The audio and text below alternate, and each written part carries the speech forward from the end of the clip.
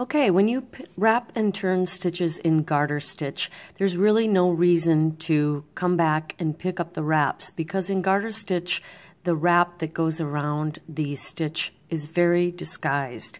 So when you come to the spot on your pattern where it states you should wrap and turn, you're going to wrap and turn like this. Slip the next stitch purlwise to the right hand needle, bring your yarn to the front, return that slip stitch to the left hand needle. Now turn your work, and you're still looking at the knit side because we're doing this swatch in garter stitch. So you knit to the end. You can see where your wrap stitch is because you've got the gap after your wrap stitch.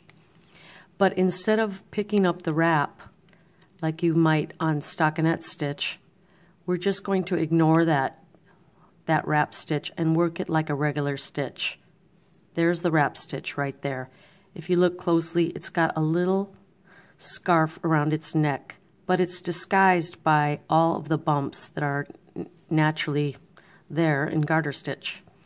So when we get to the wrap stitch, you just work it as a single knit stitch and it blends in really nicely with the garter.